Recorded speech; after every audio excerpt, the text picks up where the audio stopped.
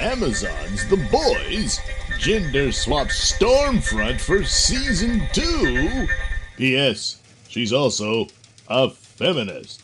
Hello, I'm Mr. Nailsin. According to Bounding in the Comics, Amazon Studios' The Boys announced they will gender swap Stormfront, turning the character into a female. Well, yes, when you gender swap, it's either male or female. Yeah. Oh, that's right. Not supposed to. Yeah. Anyway, not only will Stormfront be female, but she will also be a feminist. That's interesting.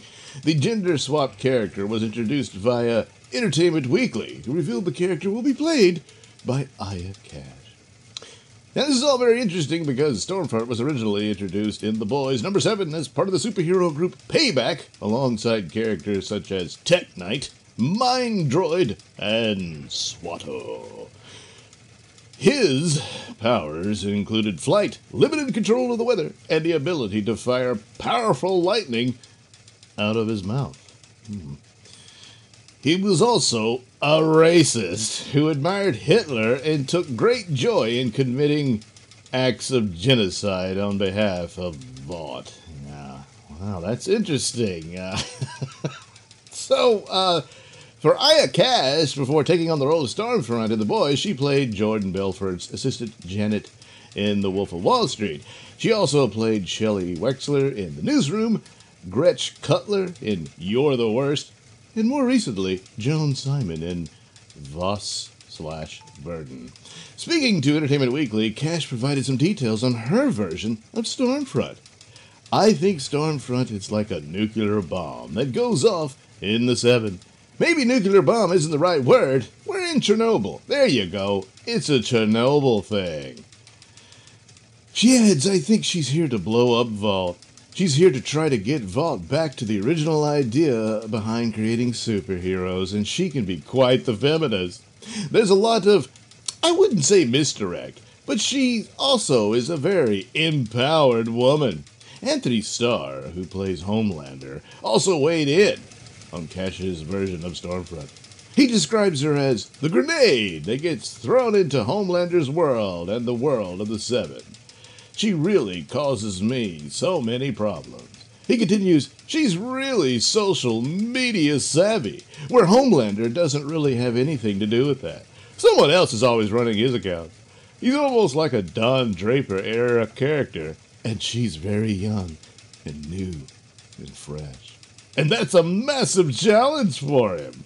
Starr also indicates that Stormfront is Homelander's equal. He's used to everyone being scared of him. She matches him. Cash also says, that's not to say she doesn't understand his power and tiptoe around it sometimes, but she's also willing to challenge him. Ultimately, I think the dynamic between the two is terrifying. It will change who Homelander is.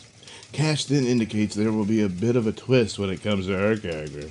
You start off the season thinking she's one thing and then discover she's another. She concludes, there are quite a few times where you'll identify with her as an audience member or agree with what she says. I think those are the most dangerous people. Well, you got a gender swap because, it's 2020. And make her a feminist and all that, but the problem with that is the original character is, a member of the Nasty Party. A fan of Hitler. So, boy, are they going to make this a commentary on militant feminists? Well, that would be fascinating. Do you think they really have the stones to do that? So, yeah, well, that'll be interesting, wouldn't it? Yeah, what are the odds that that's what they're going to do? You think it's just a gender swap, but she'll still be the nasty character that it was based upon? I'm dubious, but, we'll just have to wait and see. Anyway, there you go. Yeah, another gender swap, because, that works so well. It sure does. Thank you for watching and listening. Be sure to check out the link description below. That'll take you to my mini stores that have plenty of goodies for you. Most notably my comic book Night at IndiePlanet.com. You can also hear the Mr Nailsin Show over at RadioMisfits.com. And you can also watch my videos on BitChute. That's Mr. Nailsin Channel on BitChute.com.